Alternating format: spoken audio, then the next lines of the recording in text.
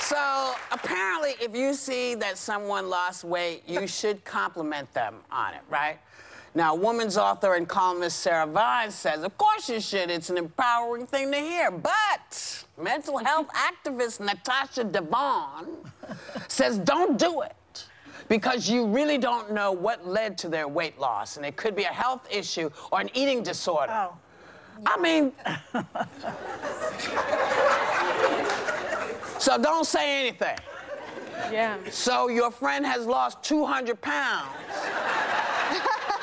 And y'all go to dinner and you don't mention it. Now she's mad because you haven't said anything. But it's safer. Yeah. For who? I think for you.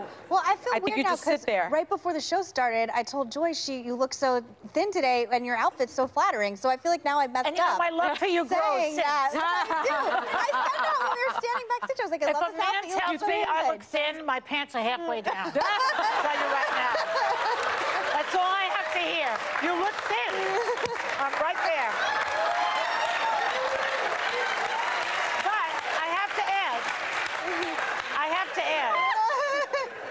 I have to say that sometimes You did not when they do say, that to me. They say, you look, like you said, you look thin. My mind goes, well, I must have been fat before. No. See, that's Really? why it's tricky. I just thought you looked beautiful today. I really like the star So your shirt. mind does that, though. I did. We were backstage talking. I don't know. But are you not allowed? Like, now I'm like, did I mess up? I don't like, think you can say anything. You look nice today, Joy. It's fine. So, like, I don't know. I have to ask this question, though. So when you said your pants are halfway down, does that mean that you look thinner because the pants are down? No. That when you have on the pants, you look bigger? She's ready to have It's because my head gets so big that my pants get smaller. Gotcha. No. All right. You see? So with that explanation, keep your mouth shut.